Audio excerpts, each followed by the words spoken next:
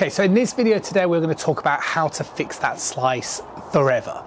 And when I get people come through that door for a golf lesson and they tell me they are struggling with their driver and they slice it, I know exactly the two things and the two movements that I'm going to try and encourage that golfer to do to get rid of it.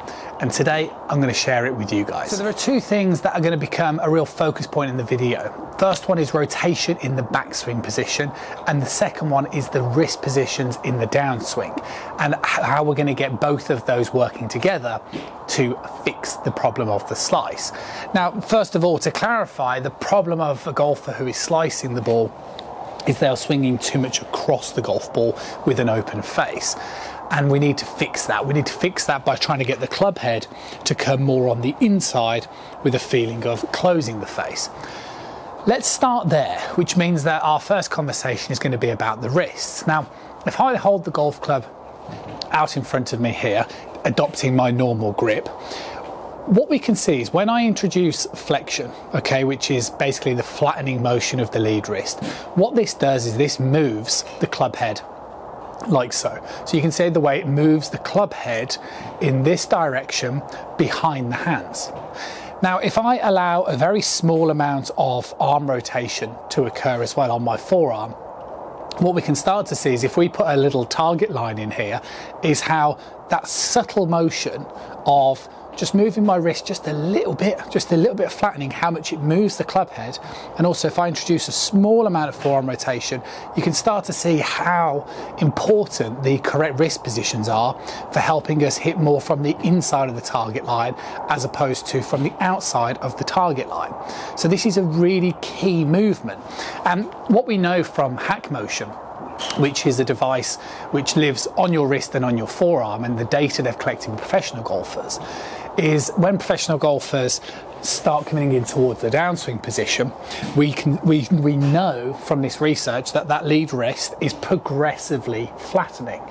So between the top of the backswing and the early downswing, there's a small amount of movement, but as that golfer starts to really turn the corner and get the club into a real delivery position, then these wrist motions are really starting to happen.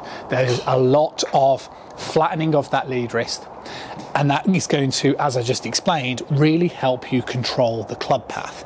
If you don't have good wrist positions and your wrist retains more extension, which is this position, then that's the reason why that club head is going to be susceptible to swinging more across the ball and swinging more across our target line, which is obviously what we don't want to be doing. So if that's kind of you and that sort of, you're like, oh, that sounds like something you should be practicing, then that's what I'd suggest. So what you do is you start just getting a feeling when you're doing some downswings, sort of flattening this wrist. Then there are different ways you can do that.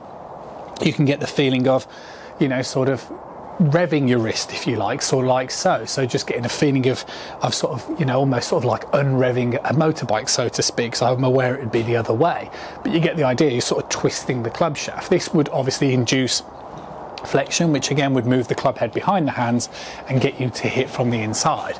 And I'm sure as you mess around with it, there are different feelings with inside that. But as long as you understand the importance that the wrist position influences your club path, and that's going to help you neutralize that slice, then that's definitely stage number one. Now, the slight complexity with solely just understanding the wrist positions is that however your arms move in the backswing are also going to have a huge influence on how your wrists can move. And what we know, thanks to research which is carried out to gears, is that with professional golfers, what we see, and I'm going to focus our attention very much in the early backswing, which is when we're at lead arm horizontal. What we know from the research that's carried out is that professional golfers don't get their lead arm too close to their chest. So if I sort of stand this side for a moment, and I'm going to give you two different demonstrations. The first one is a very typical movement of a professional golfer. Hands stay in front of the chest on the backswing position, and then let's say a more typical amateur position. Somebody who sort of struggles with the slice, and what they tend to do is bring their arms in, and again I'm going to pause at lead arm horizontal. you can see the effect that this will have. The easiest way to sort of think about this is that the closer that your arms are to your body, the more tendency you'll have extension in the wrist. The further your arms are away from the body, the more prone you'll be to flattening the wrist. So can you see the difference and the importance of actually, well, hence the latter part of this lesson is how we move in the backswing position.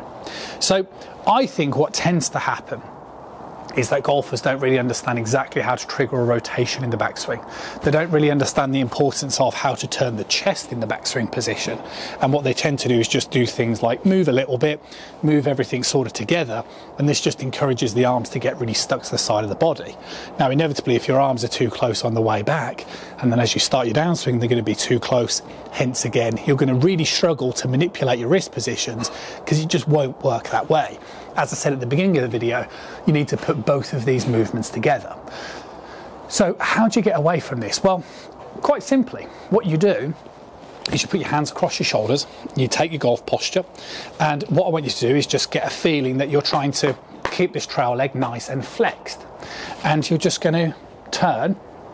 So if you like, you get your back to the target, or you can get your chest to the wall on towards your right hand side, or whichever, your sort of trail hand side.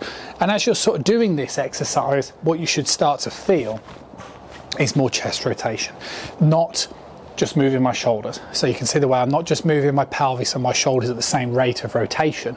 Okay, what I'm doing is I'm more getting a feeling of moving the upper body first, and as I start this will help me sequence a good chest rotation, which will then give me the capacity to keep my arms straight. If you kind of move like this, you're just going to really struggle to get those arms nice and straight. You turn that chest, it's going to make life a lot easier to encourage that arm to stay further away from the chest. Then all of a sudden, and when I see it with people I get the chance to teach, if they turn the chest in the backswing, so they get those shoulders to 90 degrees, and then as they start the downswing, they start to get the feeling of flattening that wrist, all of a sudden you're going to have this real good control of width in the backswing position, which is something you need for the driver, and those wrist positions to control that club path, which is massive to eradicate that slice. Now, if this is the first time you've really concentrated more on your chest movement, and particularly going to be aware of that in your backswing position, what I would also suggest is this video here. This video is a documentation of a live lesson where I talk about the importance of the chest rotation in the downswing, and Lynn, a golfer and a student of mine, shows you the dramatic difference it made to her golf swing. See you guys again really soon.